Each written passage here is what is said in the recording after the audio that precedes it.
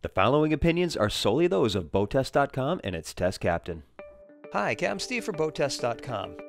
NITRO designed the ZV21 to take anglers out on big lakes and provide them with all the tools necessary to find and catch different species of fish, all in a boat that is safe, seaworthy, and dry.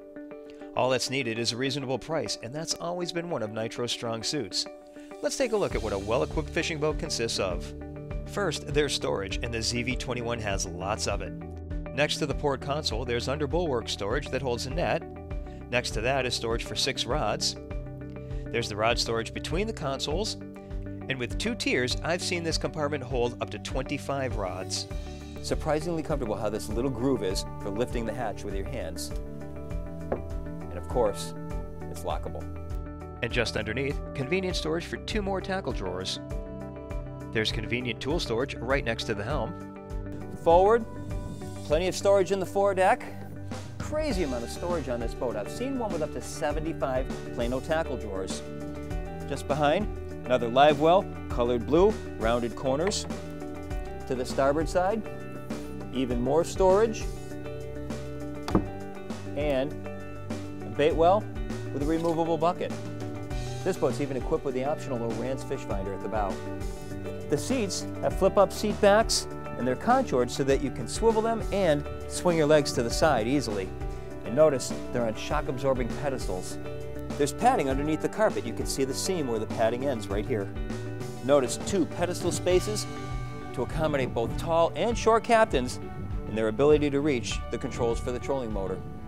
NITRO includes a standard Minn Kota 36-volt 101-pound thrust trolling motor. 5 other options are offered, including this one that has an autopilot. Even with a breeze blowing, I was surprised at how easily controllable the ZV21 is on the trolling motor.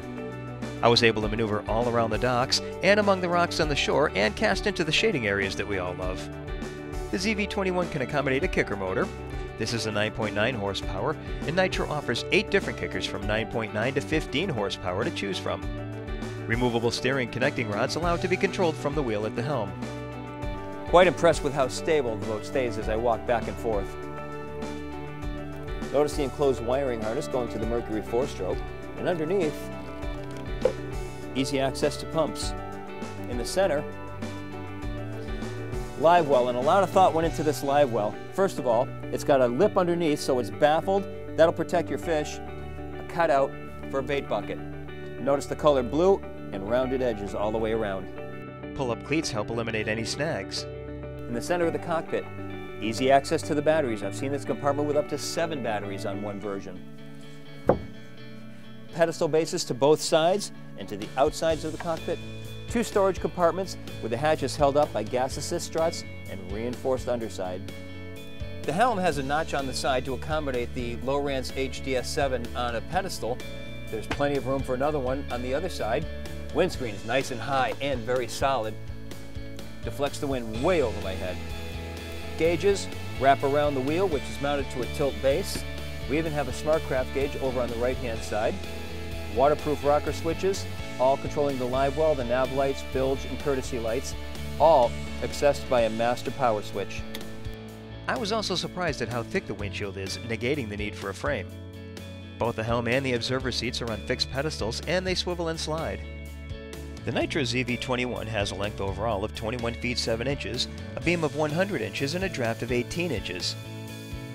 With an empty weight of 2,900 pounds, 20 gallons of fuel, 2 people, and the 647-pound 300 horsepower Verado, we had a test weight of approximately 4,087 pounds. With the 300 Verado turning a 14 5/8 by 21 Tempest prop, we reached a top speed at 6,000 RPM of 60.1 miles per hour. At that speed, fuel burn was 29.8 gallons per hour, giving us a range of 116 miles. Best cruise came in at 3,500 RPM and 31 miles per hour. That speed reduced the fuel burn to 9.25 gallons per hour, giving us a range of 193 miles and an endurance of 6 hours and 12 minutes, while still maintaining a 10% reserve. We had a time to plane of only 3.2 seconds, reached 20 miles per hour in 5.3 seconds, 30 in 8.3 seconds, and continued accelerating through 40 miles per hour in 12.4 seconds. Her high freeboard make her a great handling boat in the chop, which makes her ideal for big bodies of water like Table Rock or the Great Lakes. She remains dry even when we tacked back and forth across the wake of the photo boat. The power steering gave a solid feel to her handling and produced no feedback, making her comfortable for long runs to the fishing spot. With great handling and pro-level accommodations for fishing, it's no wonder why the ZV21 is such a popular multi-species boat for Nitro. Well, that's our look at the ZV21 by Nitro. For BoatTest.com, I'm Captain Steve. We'll see you on the water.